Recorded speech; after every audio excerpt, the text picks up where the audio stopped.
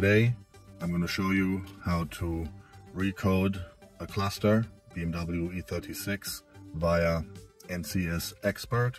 I'm going to go through the steps, which adapter you need, which connector, which program. Why am I doing this? I have a spare cluster which I got for free, this one, and this one I want to potentially use for my other E36 323 Ti, and for this purpose I'm gonna temporarily connect the cluster in my E36 316 Touring so that I can access the cluster via NCS Expert, read out the coding data and check what I need to recode to make it work for my compact, meaning if it's a 4-cylinder, a 6-cylinder, or the injection pulse width for which type of 6-cylinder. This all needs to be recoded. If you want to switch a new or put a new cluster in your car, you need to check those, otherwise the values will be wrong with the MPG gauge, for example, or the rev. Okay, this one you can already see it is a 6-cylinder or maybe a 318 IS cluster because the red line goes to 6,500, 400. The 4-cylinder versions, the red line starts at 6, but still I don't know what's inside here, so I'm gonna take this one out real quick, just 2 screws, and unconnect it and connect this one temporarily and then see what we can find. I finally got the instrument cluster out. I am what a pain in the butt to do it with the steering wheel. I didn't want to take the steering wheel off. I could, but it's just with the airbag and then disconnecting the battery. I mean, you really need some small fingers and to pull it forward, and then it has to slide out on this side very tight indeed. So now I can temporarily connect the other cluster, this one here, and then access it. Okay, me fighting with it to get this cluster in here, it's just a pain in the ass. It's probably just really easier just to remove the steering wheel. It's, yeah, I mean, it just took me like half an hour, I think. But oh well. Let's see if this thing does anything when I turn on the ignition. Okay, we see a mile. Oh wow, huh. This one has almost 400,000 kilometers on it. Wow. Okay, but that's not really care about. However, also pixel error. Yeah, on the last digit there, there's a pixel error. Let's see what I ignition on, what it does. Okay, oil works, temp works.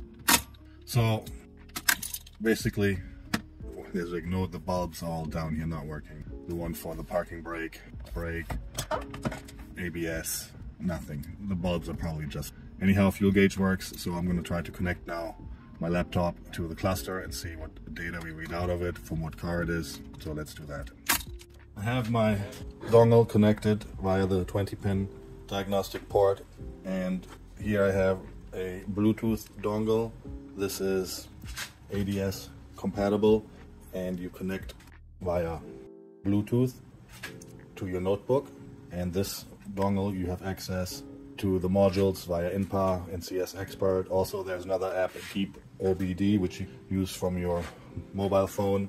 Access to all the functions, coding capabilities on many BMW models, also newer ones. The reason why I got this is this one supports the ADS protocol, where you can access all the modules in the E36 series where ADS protocol is required, and for this normally you would need a true serial interface from a very old notebook like you have with a true serial input cable.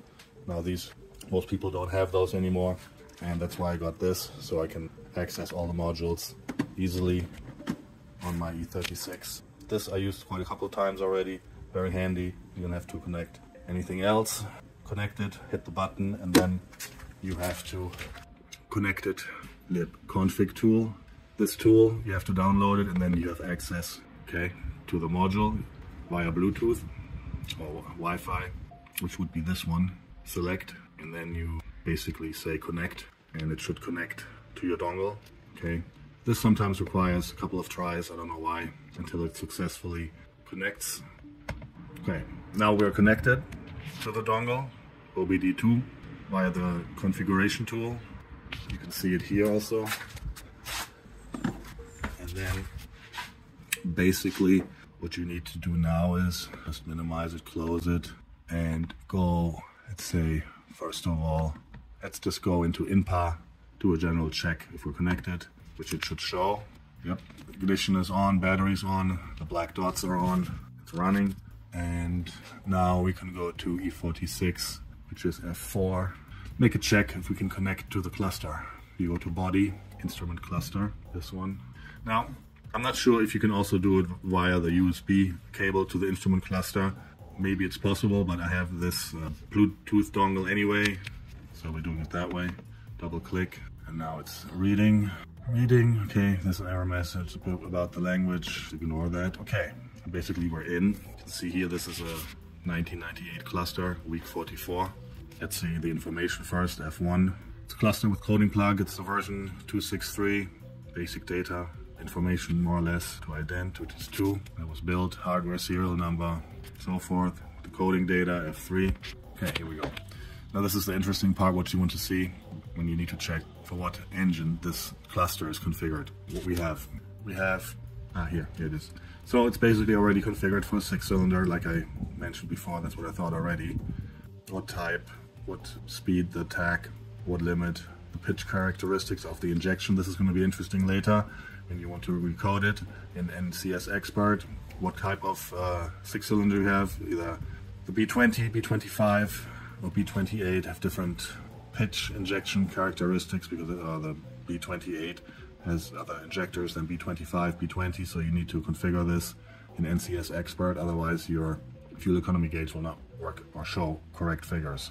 Okay, this is basically, I just wanted to check if we can connect to INPA, which we can, and now I'm going to go into NCS Expert and read the coding data out of this cluster. So once you start NCS Expert, you need to load the profile, which I did already. Expert mode is 2. Here, create a profile if you don't have it. And then you hit F1 and then select F3, which model you want to read the data from. We want to go to the KMB, which is Combi Instrument, which is cluster. So the car has been identified. Now via NCS Expert, now is read the data from cluster. So you have to go to F4 and process ECU.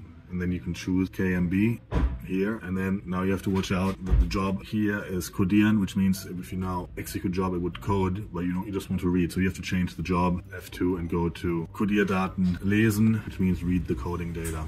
Okay, so it's reading, and then you have to click F3 execute job. All right, so it has been ended, and now we can look at the file and open with NCS dummy to see the actual coding data parameters. Actually, I just went into the folder where the coding data was saved, and the file you want to be looking at, look at the coding data, is the fsw_psw.trc trace. Now you can open this in NCS dummy, but you can just open it also in any editor by double click, and then you see more or less the coding data that's in here. And here you can see, this is what I was saying about the injection pulse width, injector rate. Okay, so this cluster is set up for B20, B25 here, and if you would connect it or put it into a car with the B28, scaling of the economy gauge would be wrong. Other than that, what else do we have? Geschwindigkeit, I mean, not much else really to do here. Okay, that's the other thing is, if you want to recode 4-cylinder to 6-cylinder, you need to change the RPM, but it's easier actually when you have NCS dummy, which will show you the parameters easier, and you can select what you want to change other than going into the editor and doing it manually. So I'm going to try if I can find NCS dummy. Where is it now? Close this. Okay, I opened NCS dummy now, and now I have to find the actual KMB version. I remember what we had here. It's C27, E36 C27. So here you have to select the module KMB C27, which would be this one. And then it will show you what you can actually adjust. I need to open, of course, the trace file, which I said before. This was the latest one. Open that. All right, and then you basically have select or unselect some parameters that you want to change. This one is the important one, the fuel injection characteristic curve. Right now, like I said, set up for B20, B25. However, you would have to, if you want to recode it for another version engine, you'd have to select a different parameter for that engine here. You can do. Then, of course, select the max rev limit here. Then what else can you do? You can do something with the service interval. Not interested in that. You can tank gas Kennlinie. This is something gas tank characteristic. You can have some various warning chimes coded if you have a onboard computer, and then various things you can do. Really not that much interest to us. Basically, when you want to recode like from a 4 to a 6 cylinder, important is to look at this parameter, which you have to configure. Actually, this is important for the economy gauge, and more importantly, you want to look at the impulse value. So since I want to use this cluster potentially in my compact, I'm going to change this setting here. That's the only one I need to change really, is the pitch, fuel injection pitch, and select B28 because I have B28 injectors installed on my B25. So I selected this. That's the only change really I need to make. Everything else can stay. And now you can basically, this is actually the impulse here what I was talking about before, where you can change if the force is 6-cylinder. So 6-cylinder 3, we leave it. And now you can export this file from NCS Dummy to be able to use it for coding in NCS Expert. I'll show you that. So I've exported the file, the MAN file, which should show up in your work folder as MAN, as the manipulated file. And this one we need to code now to the cluster. For this, I'm back in NCS Expert and gonna go to change job here, F2, and then go to SG codieren, which means to code the cluster with the changed value that I did for the B28 injector pulse width. So, and to do this, you hit execute job, and now it's coding. It says coding active here, shows now E1, and then it says coding ended. It means it's finished. And see here, it's back to the normal kilometer value it shows. And now I'm going to reconfirm that it's now coded for B28 by reading the coding data again out of it, which means I'm going to go here again to change job and go to Codierdaten lesen, okay, execute job again, F3, ended. All right, now I'm going to open up, go into NCS Dummy again, once again choose the module C27, open the trace file. This one's the one from 1 minute ago. It should have the changed configuration, meaning set to B28, which it does. So we've successfully coded this cluster for a M52 B28, meaning now the economy gauge will show the correct value. Other than that, we're done here. I can take it out again. The whole point was to code it so I can use it for my other car. This job is done. Just to reconfirm it also via INPA that we changed the data, the injector, the pitch injection. Now here it says 4.85, which is a different value than it was before. Just confirm it that this now is set up for a B28.